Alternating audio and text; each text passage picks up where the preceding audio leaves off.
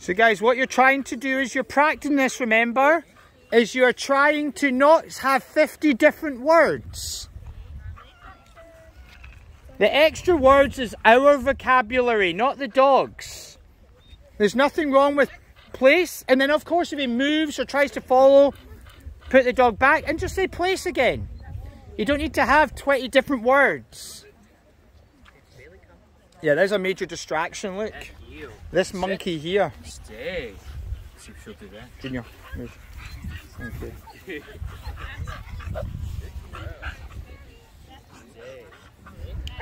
The fewer commands the better, guys, to be honest. Because, for example, look at Rex now, you know, he's deaf. I want to be able to just have a hand signal instead of having to learn full-blown sign language to make him stay. Okay? But that's what you're doing verbally with your dog.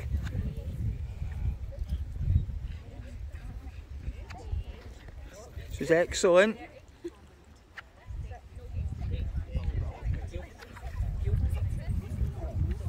Okay, those that have been doing place very well, I want you to break your dog.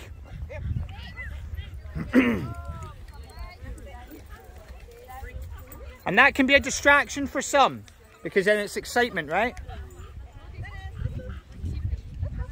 Very good. That's excellent.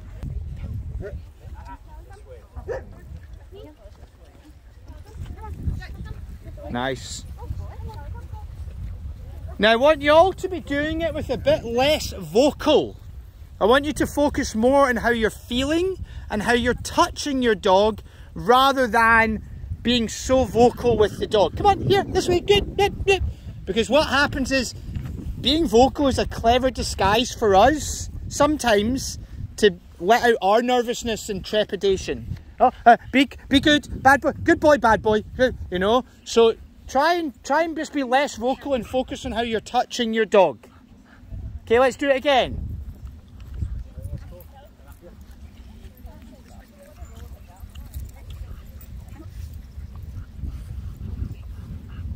Oh, listen to that, nice and quiet. Beautiful. Yes, Junior, well done, you're beautiful.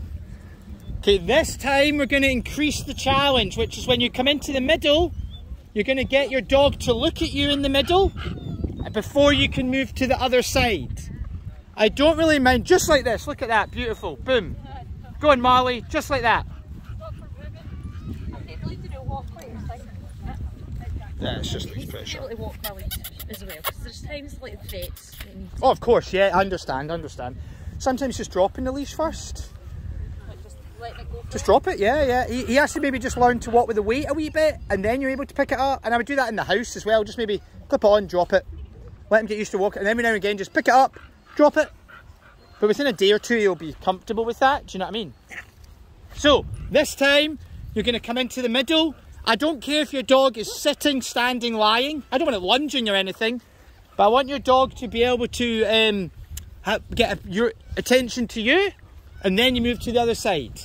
Let's have a wee go. Into the middle. There's the challenge. Try and get your dog to have a wee look at you. When your dog looks at you, reward it, move on.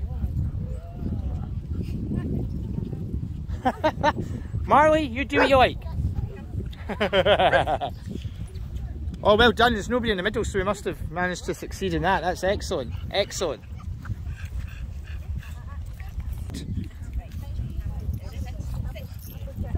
Remember, round about me right now, there is a big space. If you want to give yourself a wee bit more space or whatever. Which is wonderful, guys. One of the single hardest things that people can do or struggle with is to get their dog's attention in a distraction situation. That is probably, or most definitely, the main thing people call me for is because they lose their dog's attention with certain triggers.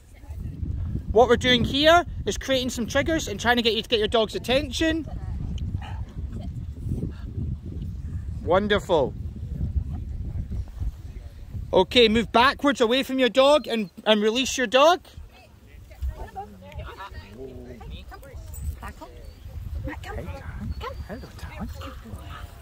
Gorgeous. You're a happy shepherd, so you are. Wonderful.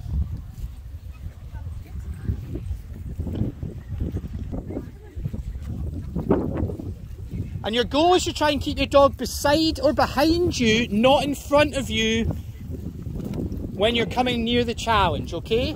Position is very important to the dog. This way. There's gorgeous Dobie here. Lovely Kurgan collar, love it. Very nice. Bit of bling. This is excellent. And if you come out of the mess, go right back into it.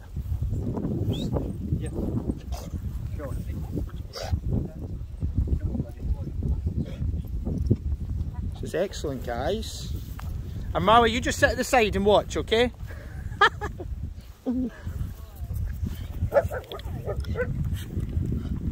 Love it, guys. Brilliant.